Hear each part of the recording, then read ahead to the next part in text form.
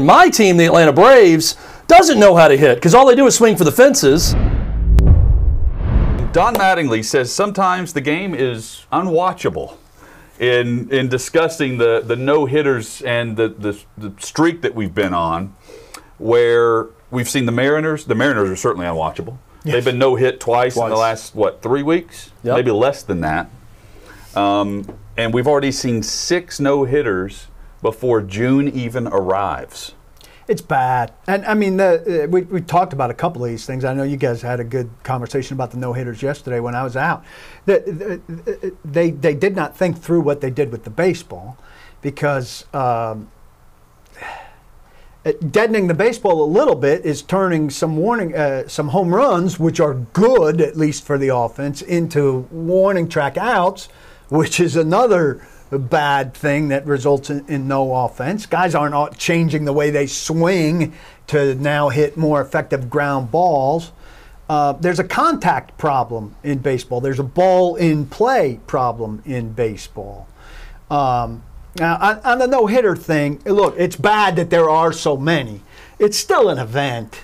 I mean, there are too many. It's an event. It's too easy. It's still an event. If your team's throwing one, you're flipping over. So how many 3 or 4 hit games have we seen? That to me is the issue. That's up too. Half innings with no hits. Right. I read an article about it at the Ringer yesterday. Half innings with no hits are way up. 1, 2, 3 innings. 6 innings with no hits. 7 innings with no hits. Up. Well, I think that's what Mattingly is addressing. He's like, sometimes the game's unwatchable because we've reached a point where he's being asked about the no-hitters and the fact that we've seen 6. The no-hitters are fine because pitchers are having a great game and there's a storyline behind it.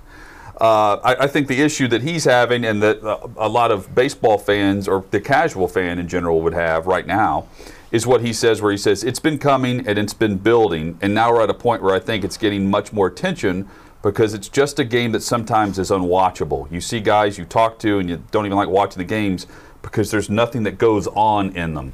He's not referring to the no-hitters being unwatchable because the no-hitters are boring. He's referring to, and I get it, he's talking about those 3 or 4 hit games where there's nothing going on and 1 run is being scored and you got the 2-1 final or whatever. It's just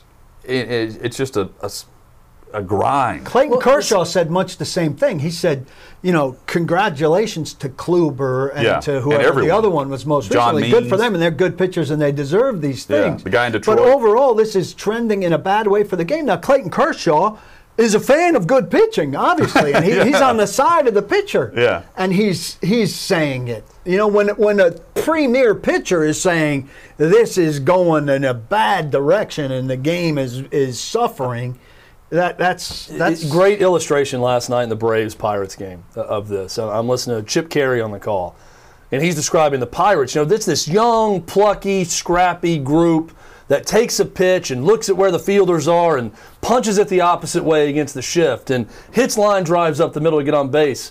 And I'm thinking the whole time, oh, you mean baseball? You mean they actually know how to hit? Like, this is a team that knows how to hit. And my team, the Atlanta Braves, doesn't know how to hit because all they do is swing for the fences. And the perfect example is they get to extra innings.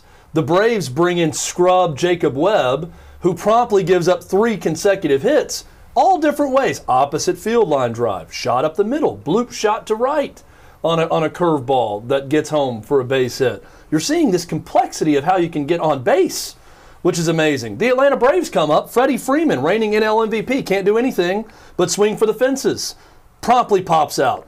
Marcell Ozuna, a guy who looks like an overpaid scrub this year, promptly pops out. Shocked on the previous at-bat when he tries to watch a home run go out that's caught at the warning track, that it wasn't gone. And then Ozzie Albies pops up to end the game. Strands runner on, game over when they start with a runner on second base. This is the problem, not just with the Braves, but you're seeing it across baseball. Guys don't know how to hit anymore. We need Tony Gwynn. We need Ted Williams.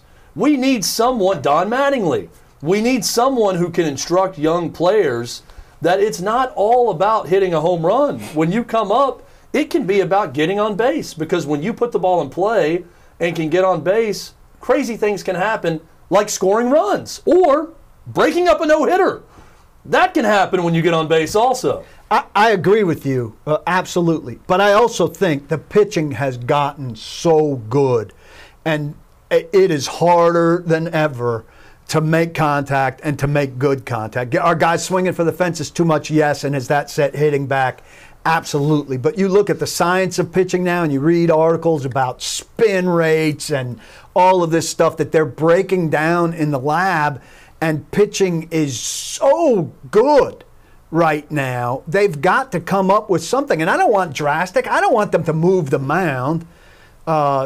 Maybe lower the mound. I don't know what. I don't want crazy, but I want changes. They have made changes in favor of hitting before. They have to make changes now in favor of hitting again. This guy at the Ringer who I read, he said, and he's bummed out by all the no-hitters and the favorable pitching, he wants it to be terrible this year, the hitting, in so that the league has no choice but to implement serious changes that help with contact. Smaller strike zone, restrictions. I think one of the big things is restrictions on the number of pitchers.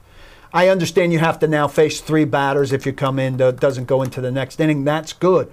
Make a starter, and you can't do this by rule, but you can do it by not having 13 pitchers on your staff. Jeff Passan is a big proponent of this. Make the staff smaller and make a starter then have to stay in the game to face a guy a third time, so that a batter has a chance to get a read on a guy and he doesn't have a new pitcher every time he's up to bat who's got some otherworldly slider that he hasn't seen before. So I can see conceivably 12 or 13 pitches from the same guy and get a read on him instead of, I kind of have a feel for that guy and he's gone. It starts, and he's not going to be seen again for 5 days. This is not a Major League Baseball rules issue. This starts with batters understanding hitting, because I know they're capable of it. I see plenty of times that third strike, that punch-out strike is the hardest one to get when guys shorten their swing. They're more defensive at the plate, and they're fouling everything off, fouling good pitches off, fouling good pitches off. I saw Dansby Swanson last night foul pitches off. Finally, gets a fastball, he times up, and hits a home run. I know guys can do it. Too often you see guys that are swinging the same way 3 straight times. They come I agree up with you on and that. are completely fooled, but I really think the first adjustment, and some of these rule changes could be good for the game. I'm not disagreeing with you. But the first step is batters understanding hitting more and actually going out and implementing it and not looking foolish so often at the plate.